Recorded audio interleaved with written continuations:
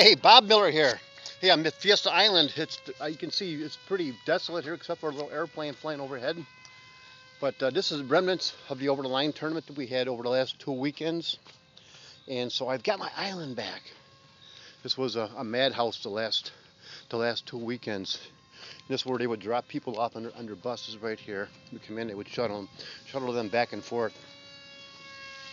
So I'm back to my desolation, where I can just come here and give my thoughts and think and talk and pray and do things. So today I want to talk a little bit about, can you be too positive?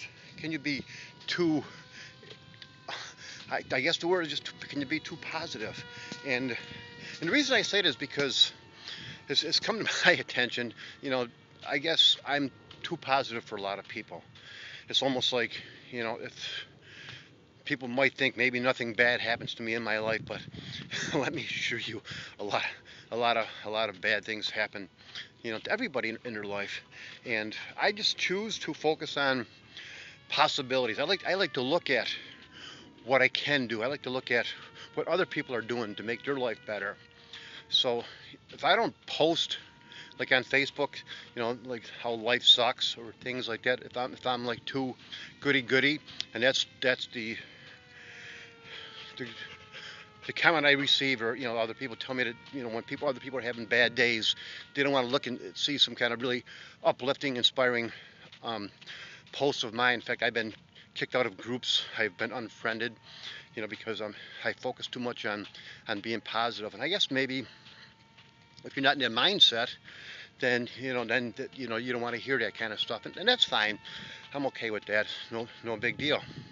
You can always unfriend me. You can block me. Just don't. If you want to stay in a bad mood, stay there. Just if you see something that might be uplifting or positive, you don't have to look at that. Just go right by and go focus on what you want to focus on. So that's just my message here today. And I'm not some kind of a person who has the answer, because I don't have any answers.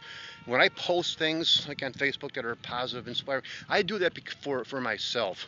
I do that because that's the inspiration that I receive on that particular morning, because that's when I usually do things, in the morning. Like when I come here, I look around where it's real quiet and I can talk to myself and pray and think and do things. That's when thoughts come to me. They're not my thoughts. These are coming from someplace else, God, the universe, whatever that is for you. But that's where they come in. They come from that. So I might be going through the worst thing in the world, because nobody knows what I'm going through. I don't know what you're going through. We all go through things in life. But I don't want to waste time focusing on how things suck. I just don't want to waste time. When things are happening bad, I'll deal with that. But I don't want to sit around and mope about it. I don't want to dwell on bad things.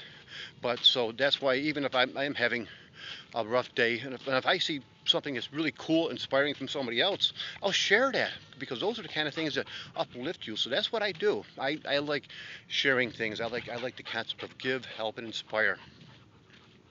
And if that upsets somebody, I say, God bless you. Just don't look at that. Just bypass that. But anyways, that's just my message for today, and I hope this doesn't sound too condescending, like I was accused of yesterday when I posted something about building bridges and roads as opposed to building walls around people. I like to build bridges and roads. That's just what I like to do. Okay, so anyways, Bob Miller signing off. Have yourself a great day, great week, a great month, and a great rest of the summer. And heck, you must have a great year too. Talk to you later. Bye-bye.